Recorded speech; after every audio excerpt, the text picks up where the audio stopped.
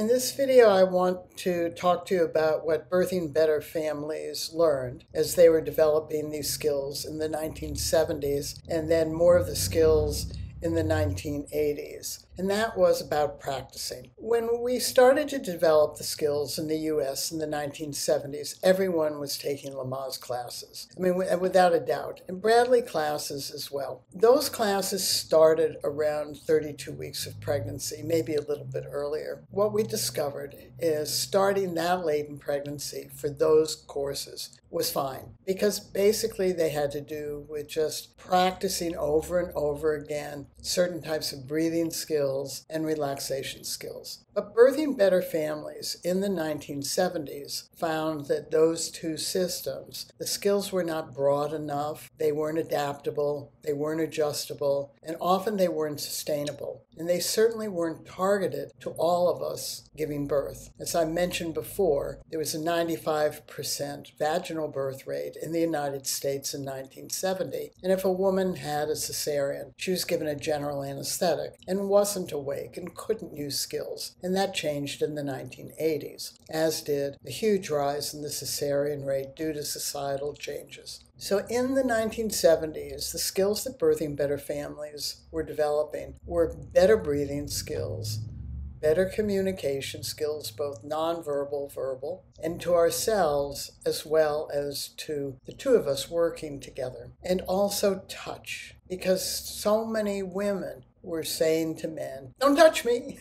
And men were trying to figure out how to help. So we developed touch, and we developed some of the soft skills as well. Like, what do you do when you hate what's happening to you? How do you use skills when your voice inside is going, hate it, hate it, hate it. Terrible, terrible, terrible. So we developed some of the soft skills. But what we discovered was that probably learning the skills a little bit earlier than 32 weeks was a good idea. However, we didn't really clarify that until after the 1980s, when Birthing Better fathers particularly were the ones who developed the body skills.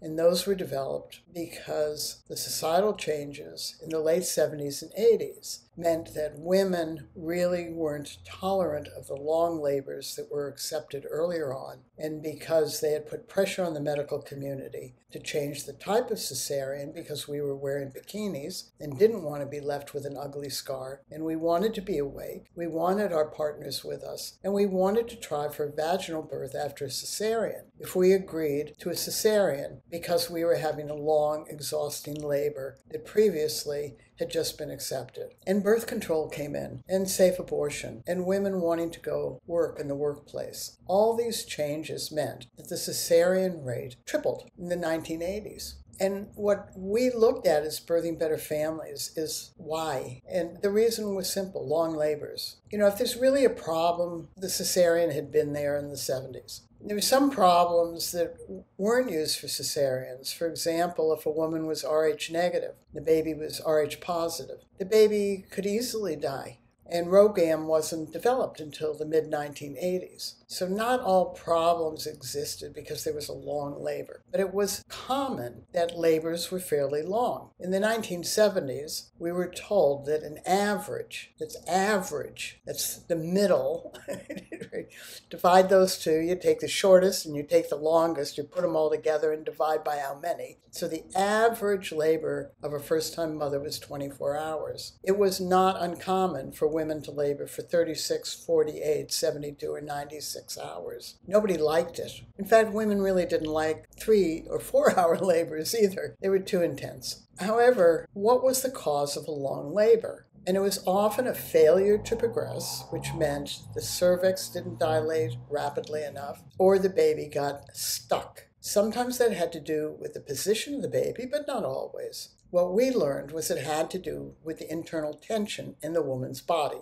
So when the Birthing Better skills were developed, we learned from trial and error that the best time to start learning the birthing better skills was around 24 weeks of pregnancy. And that had to do with the physiology of pregnancy. Your uterus was up to your navel. You could now feel your baby move, so could your partner. You knew that you were more than halfway through your pregnancy. What we learned was by 36 weeks, women's attention were really very much focused on the birth and not on learning new skills. So if we had 24 weeks to 36 weeks, we could learn the skills. And at 32 weeks, we could start doing the internal work to prepare the inside of all of the birth canal, 5 minutes a day. Practice does not lead to perfect. We cannot practice birth beforehand. So we're learning skills with the assumption that they are going to work for us in birth. And they do, because many of the skills we developed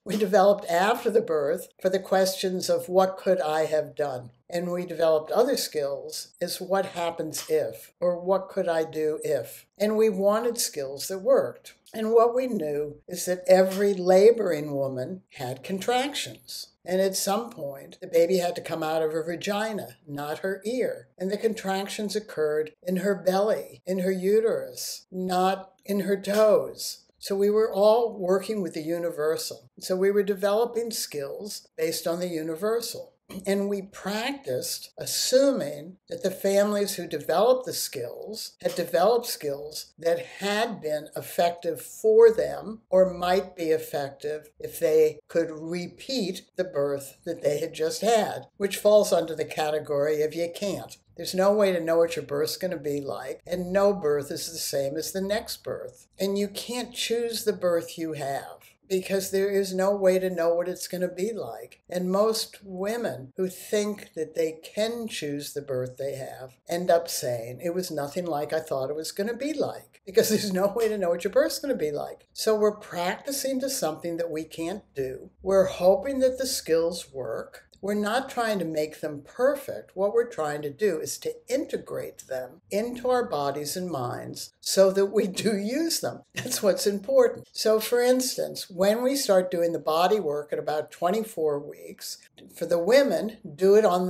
your partner first. Men and women have the same body. So if you do a hip lift on somebody and they get it, they will know what to do on you. But your body is slightly different in terms of internal tension. So if they then do it on you and you respond a little bit differently, that's okay. Just work in your body if you're pregnant to have the hip lift create as much space as possible side to side between your two hip blades. If you find this is easy, the person doing it on you and you having it done on you, you don't have to practice that because you have embodied it. You may write it down on a piece of paper and that be your cheat sheet. And when would you use it? If your baby feels stuck. So what you're practicing is actually you're learning the skills. And if the skills come easy to you, no, you do not need to practice them. However, as your pregnancy progresses and your body is getting ready to labor, and all bodies are getting ready to labor, even if you have a planned non-laboring cesarean, and you eventually develop Braxton Hicks contractions, that tightening, that's your body getting ready. Many of us as Birthing Better families then practiced our breathing, our relaxation, staying soft inside, keeping our positions open, double checking if we feel that this is a good position for our baby. We don't get into positions in labor that are good for us. We get into positions in labor that are good for our baby. And what does that mean? It means that our baby is telling us in every contraction, whether the position or posture that we are in is permitting it to open us up, then come down through and out our body. And we talk about this in another video about the progression of labor. When you go through the Birthing Better skills, they are presented to you in a learning management system, which is like a book, a beginning, a middle, and an end. However, the Birthing Better skills do not progress that way. In other words, body skills and breathing are related, but they don't come from one another. The internal work and dealing with communication, those work together, but but they don't come from one another. So if you purchase a Birthing Better resource, don't go through it in a linear fashion. For the pregnant woman, pick the skills you want to learn because you're interested or they're going through your mind as questions, and you as the coach, pick the skills you want to learn. Each learn them separately and then teach each other. The skills in Birthing Better that you do need to learn together are the body skills, and that primarily is the woman doing it on her partner first and then vice versa. If you do not have anybody with you, that's rare as hen's teeth. You can always ask a friend or a relative, or if you have an older child. So when we hear women say there's nobody to do this with me, that's not accurate. You're choosing not to invite someone to come and do it with you. So remember, yes, to do it. The internal work women can do by themselves. It explains how in the audio, and the partners are 90% likely to do it as well. And both of you should do that regularly from 32 weeks on. That is doing a practice. You're doing it daily, like practicing the piano.